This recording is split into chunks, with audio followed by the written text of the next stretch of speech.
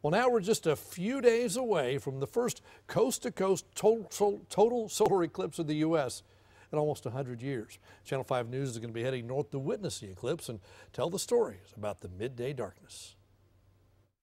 We'll be traveling almost 1,100 miles to St. Joseph, Missouri to see the total eclipse. Photojournalist Rick Ramirez and I plan to watch the eclipse from the center of the path of totality. Now consider this, just the fact that an eclipse can even happen is pretty amazing. Think about it, the moon is going around the earth is going around the sun, the earth is spinning on its axis the entire time, and when everything lines up perfectly, boom, you have an eclipse. But there's even more to it than that. Well, it's fascinating because it's kind of a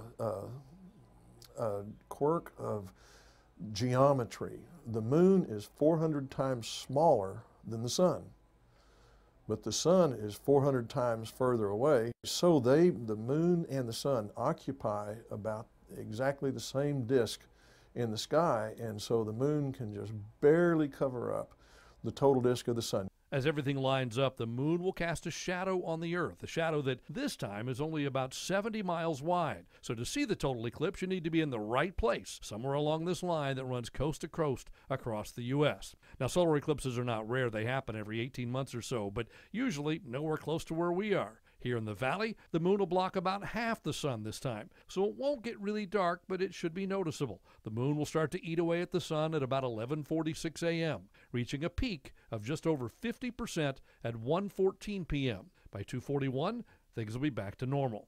Well, it's been almost 100 years since an eclipse has gone all the way across the United States. We'll have a closer eclipse in just 7 years. That one in 2024 will be total from near Del Rio all the way to New England. Dr. John Gerling's an orthodontist who just happens to be fascinated by space. He'll be part of the group we'll be traveling with to Missouri. He says if you want to see a total eclipse, you better do it soon. The moon's getting about an inch further away from Earth every year. And in a few million years, it won't be able to cover up the total surface of the sun, so there will be no more total solar eclipses as viewed from Earth. So I want to see it while I'm around and I don't have a million years to wait.